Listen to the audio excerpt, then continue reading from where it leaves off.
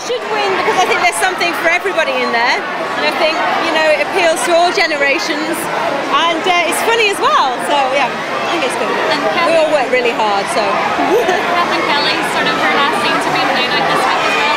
What sort of impact is her departure going to have for the show? She's been really integral to your storylines. Yeah, I mean, she's going to be missed, isn't she? She really is. But at least she's left with a bang, and yeah, she's been fantastic. And what's next for Tracy and Steve? Is she ever going to let him go? She's really messed it up, hasn't she? She spent like 20 years trying to get him, and then she just messed it up at the last hurdle. I don't know, she's not going to give in, ever. What's the relationship like off camera between yourself and Simon? Is it anything like that? No, we get on really well. And he's really funny. Simon's really funny. He's very witty, and yeah, no, we get on really well.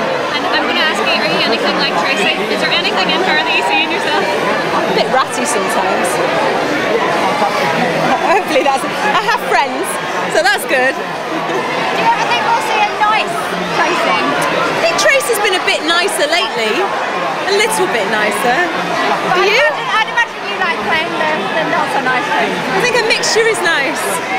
Yeah, otherwise it's all one thing, you know, it's quite nice to have a mixture. I think people do expect Tracy to be a certain way though, don't they? They never know whether they would be. Toster.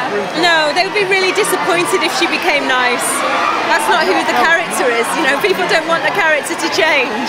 But you still enjoy being in the show? Yeah, I love it, yeah. Very lucky.